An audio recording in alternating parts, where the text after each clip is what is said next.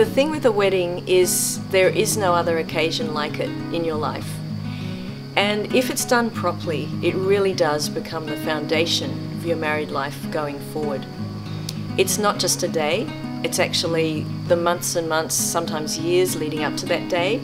And if it's done properly, and if it really is a transformative experience, which it has the potential to be, it is something that lives with you for the rest of your life.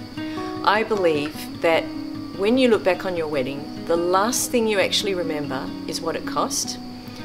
What you remember is the quality of the experience and how it affected you, your loved one, and your other loved ones, your favourite family and friends, those people closest to you. I don't think there's another opportunity in our lives to have such a meaningful experience.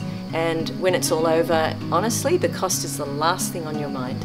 The only time that becomes relevant is where you really try and cut corners, compromise, and create an event that you actually regret. And we're certainly not in the business of allowing any of our couples to do that.